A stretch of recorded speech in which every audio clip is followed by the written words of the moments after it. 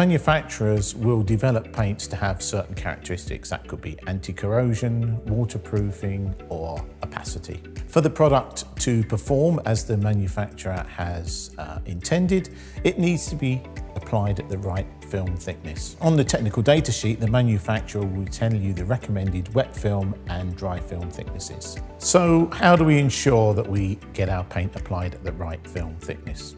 Well, one of the easiest ways is to use a wet film thickness comb, also known as a wet film thickness gauge.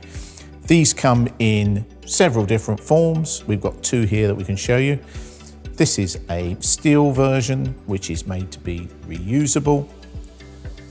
And here we have a plastic one, which is meant to be disposable, or you could even keep it as a permanent record of any wet film thicknesses that you've measured. So as we can see here, these combs have teeth on each side, and the teeth are different lengths.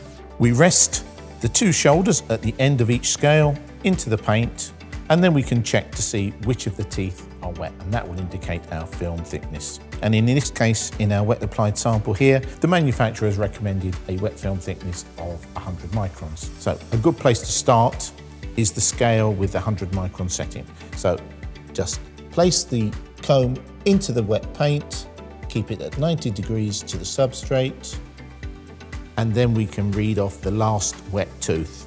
Now I'm going to have to put my glasses on to see the scale, and here we can see that the last wet tooth is on the 100 micron scale. So we know we've got our right wet film thickness, which will mean our dry film thickness will be correct. And this is particularly important when talking about things like fire protection, because for the protection to be to the required standard, we need to get the correct film thickness applied.